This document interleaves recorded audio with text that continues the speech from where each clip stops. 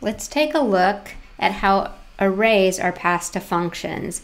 So in this program, I'm going to pass an array to a function that will iterate through the array and add 1 to each element.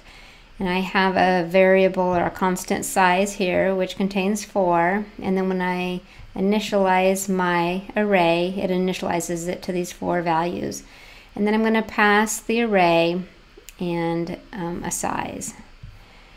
And you can see that a copy was not made. I didn't have to explicitly put the little ampersand there, right, to pass by reference, but it's actually passing a pointer, and a pointer is just an address. So it's passing a reference to this array up in main.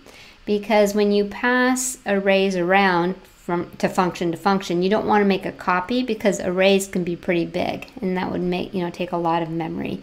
So we just are going to pass a reference, or a pointer, they're called, to that array.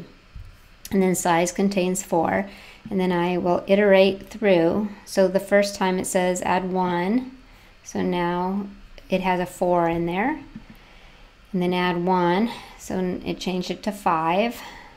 Add 1, -6, add 1, 23, and then we hop out and we're done.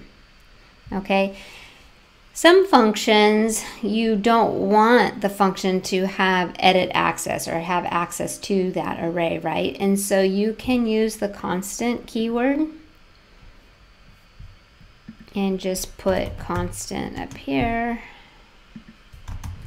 And this will not compile because when you pass an array by and you mark it as a constant, the function will not be allowed to update it. So if I tried to visualize this animation, it's going to tell me you can't do that because this function is trying to update that memory location. So you might use this on your print array function so that it's just passed as a constant, and it will not be allowed to be updated within the function.